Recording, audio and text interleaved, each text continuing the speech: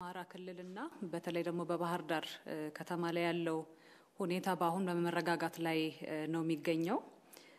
ይሄንን በጣም አሰቃቂ ድርጊት የፈጸሙ ተጠርጣሪዎችም ባሁኑ ሰዓትም ፈልጎ የመያዙ ስራ እንደቀጠለ ነው። ትናንትናም በጣም ብዙ ስራዎችም ተፈጽመዋል ይሄንን ለማድረግ። ከዚህ ጋር ተያይዞ እንግዲህ ያሉ አዳዲስ መረጃዎች በሚኖሩበት ሰዓት ተመልሰንም እናሳውቃችኋለን።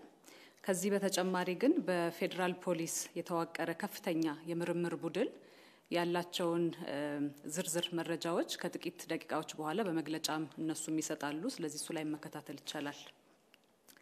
የቀብር ስነ ስርዓት በተመለከተ የክቡር ዶክተር አምባቸው መኮንንና የክቡር አቶ እዘዜ ዋሴ የቀብር ስነ ስርዓት ይሄንን በተመለከተ በዛው በክልሉ ደረጃ ላይ በተዋቀረ ኮሚቴ እሱም በኋላ ላይ መግለጫ ይሰጥበታል።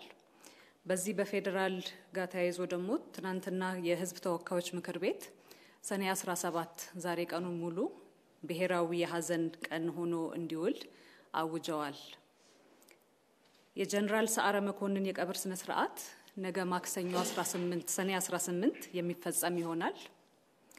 ከዚህ ጋር ተያይዞ የቀብሩ ስነ ስርዓት ምንድነው የሚመስለውን ትንሽ ዝርዝር ለመስጠት ነው። የህዝብ ሽኝት የሚካሄደው በሚሌኒየም አዳራሽ በቦሌ ሚሌኒየም አዳራሽ ነው የሚሆነው። ከጠዋት ጀምሮ በቤታቸው መድረስ ይቻላል ጓደኞቻቸውና ዘመዶቻቸውን ባሉበት። ከዛ ለተከትሎ 6 ሰዓት ላይ በሚሌኒየም አዳራሽ የህዝብ ሽኝት ይደረጋል። ከቤታቸው እስከ ሚሌኒየም አዳራሽ ድረስ በወታደራዊ አሸኛኘት ሽኝት ይደረግላቸዋል ሚሌኒየም አዳራሽ ላይ። ከዛ ለቀጥሎ የቀብሩ ስነ ስርዓት የሚከናወነው 8 ሰዓት ተኩል በቅድስት ስላሴ ቤተክርስቲያን ነው የሚሆነው። እዚህም ላይም ቅርብ ዘመዶቻቸው ወዳጆቻቸው የፌደራል ፖሊስና የመከላከያ ባልደረቦቻቸው በሚገኙበት እንዲሁም ከፍተኛ የመንግስት ባለስልጣናት በሚገኙበት የቀብር ስነ ስርዓታቸው ይፈጸማል።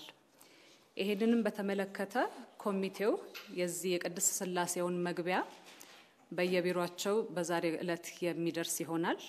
እንግዲህ የህዝብ ሽኝቱ የሚደረገው ሚሌኒየም ላይ ሲሆን አነስ ሲሆኑ ሰዎች ቦታውም ጠባብ ስለሚሆን ቅድስት ስላሴ ላይ የሚገኙ ተወሰኑ ሰዎች ናቸው የሚሆኑትና ለሱ መግቢያ የሚሆን በዛሬው ቀን በየቢሮአቸው የሚሰጥ ይሆናል። የሜጀር ጀነራል ገዛይ ቀብር ስነ ስርዓት የሚፈጸመው በትውልድ ቦታቸው ነው።